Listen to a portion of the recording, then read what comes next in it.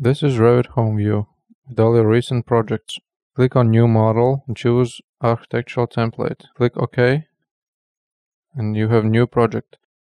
Here you can see the Properties panel, and down below there's a project browser with all the views and families. You can collapse and expand the categories. When you select any object, you have properties for that object. Up above you have a ribbon with all the tools and panels. It may look different depending on your screen size. You can click and drag the project panel or the properties panel and pin it to the side of the screen or combine two panels. In that way you have more screen estate and you can switch between the panels down below. Click on New Wall in Architecture tab, and by changing location line you can choose to what layer the wall is aligned when you draw the wall. Let's say Finish Exterior layer. Click above to choose between different wall types that you have made or loaded in your project. Click somewhere on the model, move the mouse and click another time to finish the wall. Repeat the process and draw a rectangle for your wall. Don't worry about the dimensions, you can easily change them later. Press Escape button on the keyboard to cancel the wall creation tool. When you select the wall, you have temporary dimension displayed. You can drag the witness lines to snap the closest elements and change the dimension to move the wall to the position of your liking. When you select the wall, you can change the wall type or edit type. Here you can see all the properties for the type. Press Edit Structure to add new layers to the wall. Click on Insert to add new layer. Choose the function of the layer and add thickness to the layer. Click OK and you have added layer to the wall type. Now let's create a section view. Click on Create Section. Click on the starting point and click on the end point of the section. You can also find Create Section tool under View tab. Let's create a few more sections and ultimately you can create as many sections as you like. Click on Project Browser to see your sections, expand the views, expand the sections, and here are all of your sections. You can double click on them or double click on the section head to open the section view. Let's open this section. And here you can see that your model already have two levels. You can click on the level dimension to change the height of the level. Let's go back to level 0. Here are your properties for that level. Click on Project Browser and expand Floor Plans. And here are your plan views. Think as plan views as horizontal sections of the model. You can ultimately have as many plan views as you like, and you can duplicate the existing plan view, rename it to the roof. Let's go to Properties for that plan view. Click on Edit View Range, and this is the height of the section of the plan. Let's change this to 3000. Okay, and here you can see that now you're cutting above the level 1 and above the wall.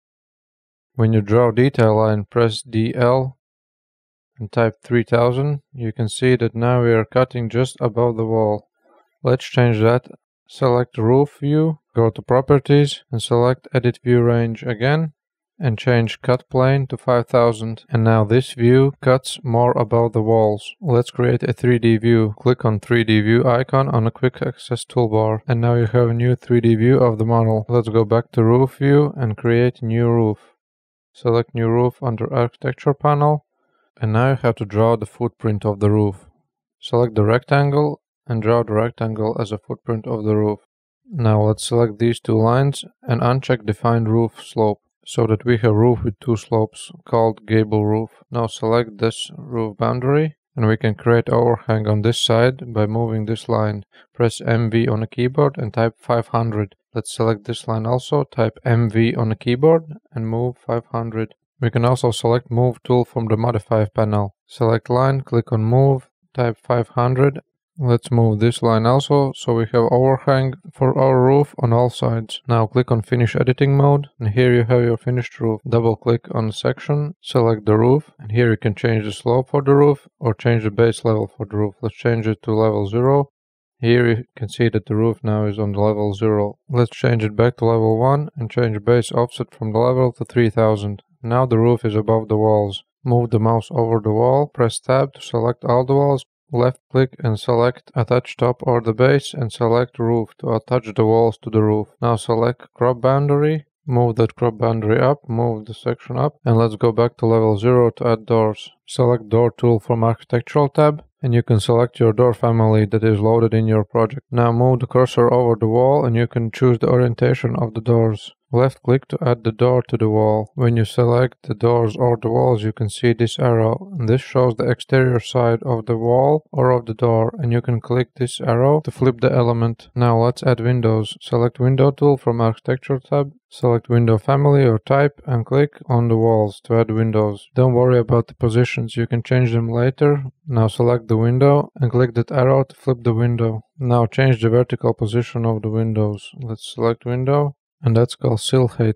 Change that to 900. That is the offset from the level. Now select one window, right click, select all instance in visible view and change sill height to 900 for all the windows.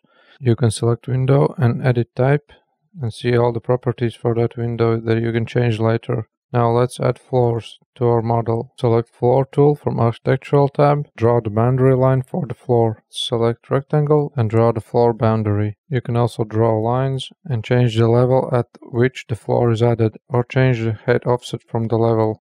Let's add another floor at level 1. Go to View for level 1. Select the floor adding tool again, and this time we'll choose Pick Walls instead of Rectangle. Select that and pick Walls, and the boundary lines are automatically added to the walls. Now let's finish the floor, and Revit will ask if we want to automatically cut the floor out of the wall. Let's say no this time. Go back to Properties, and you can see that the floor is added to level 1 with 0 offset from the level. Let's go to the section, and here we see that we have two floors, one in level 0 and one in level 1. Now next we need to add stairs to our model.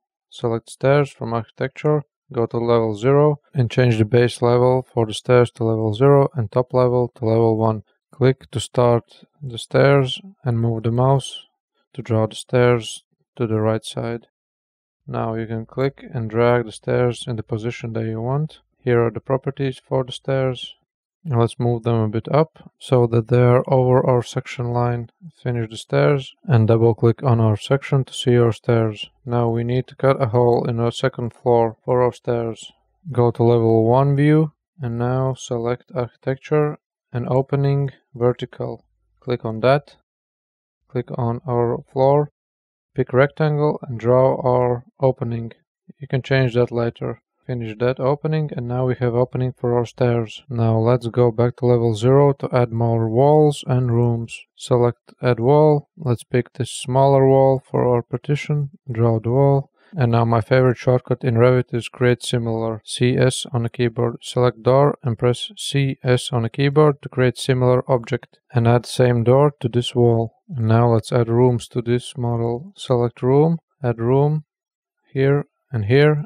And we have two rooms. These are room tags, and you can see that they show 55 square meters or 500 square foot. And you can change the project units under Manage tab and under Project Units panel. Now let's add room to level 1. Let's go to level 1, click Architecture, Room, and add the room to level 1. Now when you press tab, you can cycle between the elements. And when you cycle to the room element, you can see that the room is counting in the area of the stairs. To change that, we need to add room separators. Let's draw the room separators around the stairs.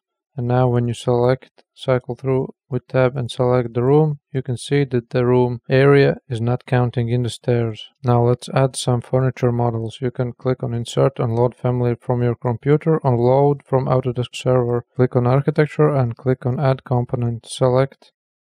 Let's select this table. And you can find all the families here in Project Browser under the families. Under the furniture category are your loaded furniture families.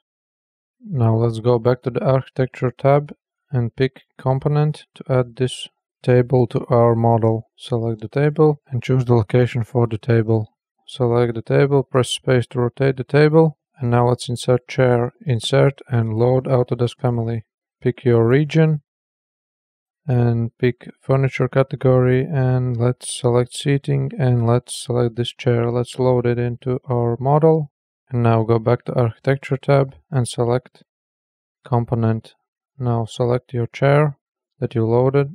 Press space to rotate the chair and click to add the chair to the model. Now let's talk about model lines and detail lines. Model lines in Architecture tab are 3D lines that are added to the model. You can draw those lines and they are visible in all views and in 3D model. Here you can see that the line is hiding below the table and you can drag that line further down. about the detail lines. The detail lines under Annotate tab are lines that are visible only in the view that you are drawing them in. In this case, the lines that I'm drawing will be only visible in level 1 view. You can also draw regions, like hatches in AutoCAD. Select region and draw the outer border of the region. You can select the family type of the region. Let's draw a rectangle here, and here you can see that it's above the table, and it's also a detail item, and will be visible only in level 1 view. You can later edit the boundary of the region. Now we can also model components in place. Go to Architecture tab and select Component, Model in Place. These are all the categories, and think of them as layers in AutoCAD. We have Furniture category or Furniture Systems, but let's select Generic Models. Press OK, and let's call this Furniture 1. OK, and now you can draw any shape that you want. Let's make an extrusion. Draw the shape, let's say a circle. Draw the circle, and here at the extrusion end and start. Finish that. Finish model. And when you select the element, you can click on Selection box under Modify tab. When you click on that, it opens up a 3D view with section box around the element. When you go to Properties in that view, you can uncheck the section box, and it shows the whole model without the section box. When you check back the section box, it shows a section box, and you can drag that section box to cut the model in 3D view. Now let's go back to view of level 0 and add some annotations to the model. Let's go to Annotate and choose Align Dimension. Press Tab and select where the witness line is snapping. In our case, we try to snap the dimension to the middle of the window. Select the middle of the window. And now again with the tab, select the exterior of the wall, move the dimension up and click somewhere on the window to finish the dimension line. Click EQ to get equal dimensions between the windows. And now you can change Equality Display to Value to see the real dimension between the windows. Now let's do the same for the windows below. With the tab, select the exterior, click EQ, and now the same for the doors. Press EQ and now select those dimensions, and let's change the Equality Display to Value to see the real value. Now we can also add tags to almost all elements of the model. On the Annotate tab, select Tag by Category, and by pressing Tab on the keyboard you can cycle between the elements and tag those elements, as I'm doing here. Let's tag the windows. And these are the tags. You can move them around, and you can disable the leader if you want for the tags. And tags basically display some kind of information for that object. In our case, it's displaying instance mark for this window. You can select the tag and change the type of the tag, let's say to boxed. And you can also create tags that display information about this object's family. Let's select this window, edit type.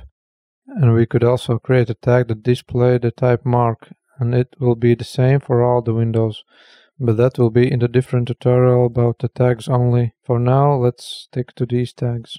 And lastly, let's create some sheets to put our views on. Go to Project Browser, right click on a sheet and click on New Sheet. Here you can create a new sheet with the title block or without the title block. Let's create empty sheet. Go to View and select Title block to add title block. Go to Project Browser and drag the views that you want to put on the sheet. Double click on the view, and down below click on Show Crop Boundary. This is the crop boundary. You can drag that crop boundary to crop the view. Drag that boundary and click on Crop View. Select Crop Boundary. Now go to Properties and click Annotation Crop. And now all the annotations outside the crop boundary are hidden. Now you can add multiple views to the sheet or duplicate existing views with or without detailing and add them to the sheet. Let's duplicate the view for level 1 with the detailing. Duplicate with detailing, and here you can see that the copied view has all the detail lines and regions. Now when you duplicate it without the detailing, you can see that copy 2 has no detail lines or regions in the view. Let's look again. The copy 1 has all the detail lines, and the copy 2 has no detail lines, just model lines. Let's go back to the sheet and drag level 1 onto the sheet. And here you have two views on the same sheet. And that's all for this video, and my main tip is to play around with all the tools and all the elements and all the properties on the Revit and make as much models as possible. And that's how I learned Revit. And I hope you learn a lot from this video. Please subscribe, have a great day, and see you in the next one.